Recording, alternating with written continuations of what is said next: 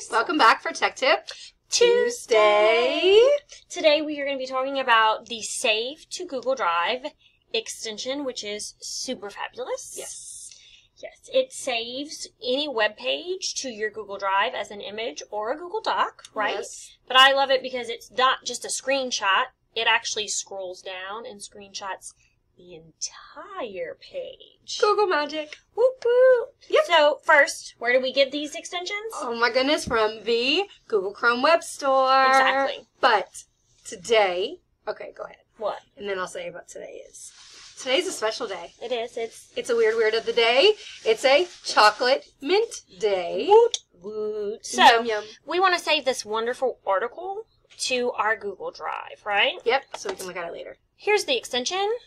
Yep. It's already there. Yep. Before we start, let's look at some options. So I'm going to right click. Yep. Options. First and foremost, we need to pick a location. I'm okay with all of my little saves going to the main level of Google Drive, but you may want to create your own folder so that your saves go into that folder and then you can put them where you need to. It's up to you. I like it too. I think it's the best place to save them because you never know what kind of content you're going to be saving. So. Yeah, and exactly, because it's in Drive, after it's there, you can move it. Yeah. Yep. Second part is you want to select your output type. Yep. First two options are to save as pictures, PNGs. I like the first option because it's the entire page. The whole thing. Versus the second option is just the visible part, the part you're seeing. Yeah. If you wanted that, you can just use the snipping tool. Exactly.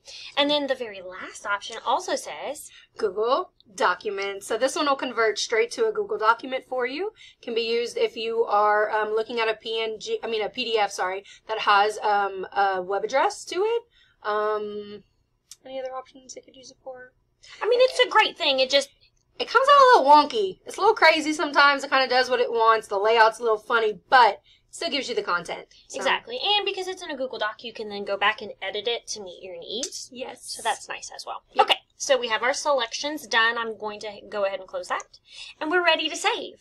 Save that. That looks delicious. Just click. One click. Yep. Notice it scrolls down. A pop-up box will come up every time, and you have a couple more options here. From here, you can look at the that thing that you make. The image that we saved. Okay, right here you can look at the image that we saved. You can check out its location. It was saved to our main level of Drive. You can change that if you want to without even having to open your Drive. Or you can rename it if you want to call it something else. Or if you do it by accident, decide you don't really want to save this, you can save it or send it to your trash. Exactly. When you're done, go ahead. Done. When you're done, press close. Woo woo. It's and going to be in Drive. I think we might now have 3 versions of this, which is fine. But let me scroll down. Oh yeah, there it is. There it is. So when I double click, notice it's a nice little picture that I can now share out with my students through Google Classroom. Yep.